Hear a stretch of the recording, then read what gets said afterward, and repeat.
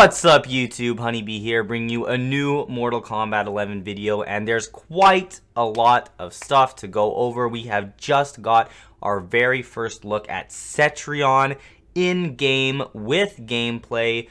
Crazy stuff. Let's take a look at that, and we also have news of how tournaments are going to work in terms of variations with characters and the customizable abilities. We're going to go over all that fun stuff in this video. Let's get right into it. Alright, so the first bit of awesome news comes straight from the Game Informer Twitter page.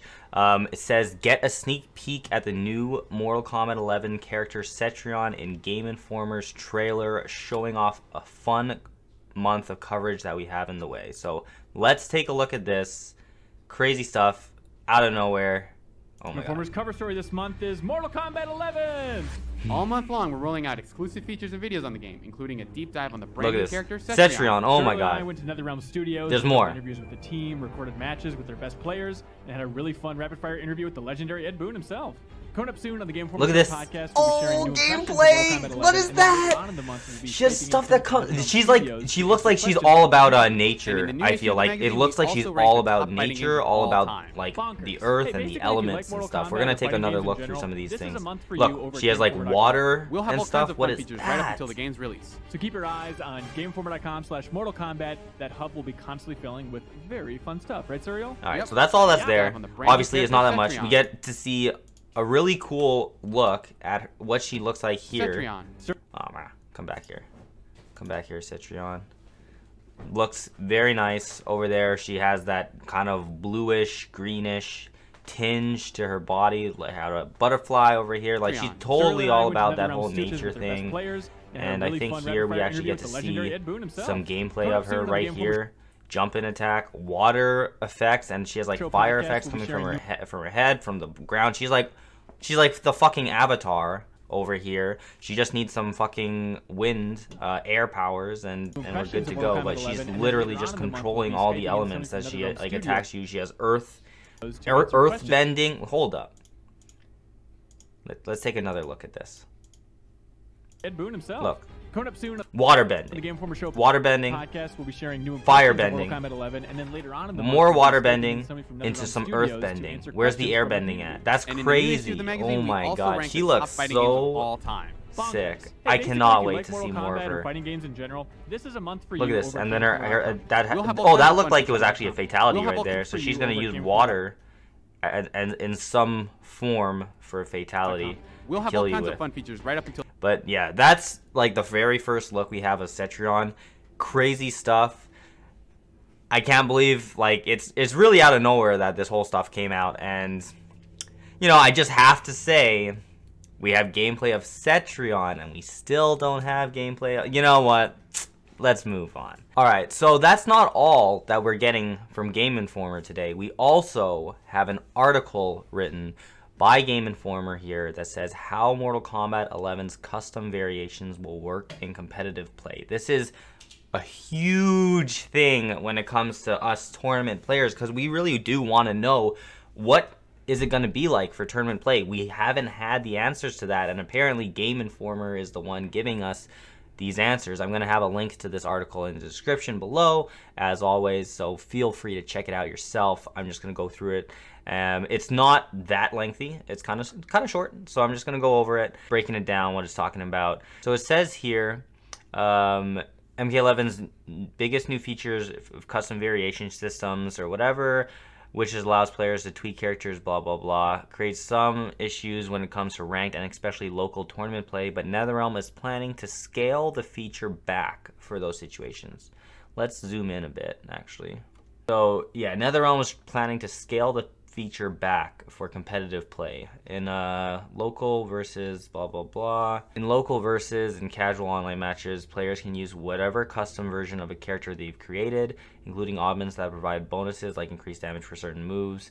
While being able to create certain builds of characters means matches have more variety to them than the average fighting game, not knowing what moves your opponent has going into a match can be an issue, since certain matches it could end up being more lopsided than usual.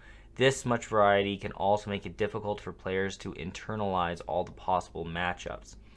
NetherRealm's answer to this problem is to create a set of pre-built variations for ranked and tournament play similar to Mortal Kombat X. So, in Mortal Kombat X, every character had 3 variations with the exception of Triborg, which actually had 4 variations, and it seems like they're going to kind of take that same path when it comes to Mortal Kombat 11.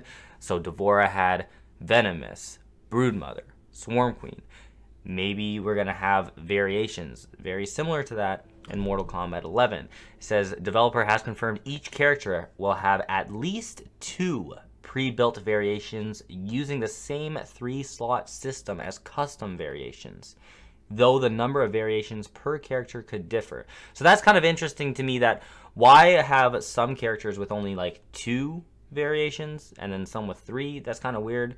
Goal is to use as many of the characters' equipable moves across these variations as possible, so each one might see tournament play, but the priority will be to make sure these variations give every character a strong tool set. They're definitely well thought out. It's not like we just went, oh cool, these 3 things look cool, slap those in, says NetherRealm lead designer John Edwards. They are thought out and planned to create the best variety of gameplay within the system that we have. So there's 100% credibility, I think, to this Game Informer article if they're actually quoting people that work at NetherRealm saying things like this. So I think that this is definitely how it's going to be, at least at launch when the game comes out. This is what NetherRealm has planned. They have planned to have preset variations, just like MKX when it comes to MK11. So unfortunately, all of us have been playing the game and like the stress tests and the beta, doing whatever like stuff we want to do with them, but it looks like it's gonna not have that kind of customizability when it comes to actual tournament play. NetherRealm then plans to balance custom abilities when necessary with these specific variations in mind, and could also change the variations themselves. That's interesting. Depending on feedback from the community, they can swap moves in and out, make certain moves take up 2 slots instead of 1 and more. So they're already saying here that some of the variations of characters they could completely revamp and essentially just give them a new move set or change how good certain things are. So for example, Cabal had a move in the beta, which was the hook grab, that was very, very strong because it led to extended combo potential and damage and whatever, and it was only 1 slot. So I feel like a move like that, for example, could be something like they would look at and be like, yeah, well, it launches, gets a full combo extension, maybe that should be 2 slots, similar to how Baraka had a gutted as like a 2-slot move that let him continue a combo, like nothing else could let him do that. So it looks like they're kind of thinking of potentially balancing variations that way. That way high level players have some idea of what they're getting into when they see the name of a variation when playing in ranked or tournaments. So that's very interesting. However, you'll still be able to take your custom character's look online and will be able to use augments that don't affect gameplay, such as those that provide bonuses experience for going on streaks, giving hardcore players a reason to edit characters to give them that extra flair. So that's what we have for today.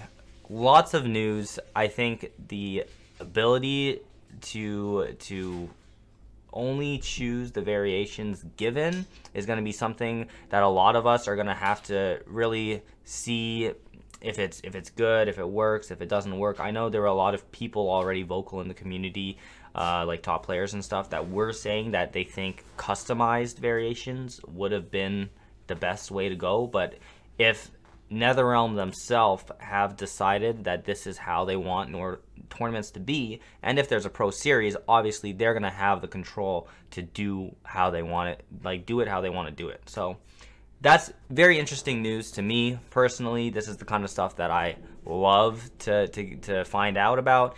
I think being able to see Cetrion today was also so cool. I really hope we can see D'Vorah sometime soon, guys. Honestly, I really do. But with that said, thank you guys so much for checking out this video. Like, comment, and subscribe. Let me know what you guys thought of Cetrion in the trailer, and let me know what you guys think of these new tournament rules that we actually have somewhat in place. Thank you guys. See you next time.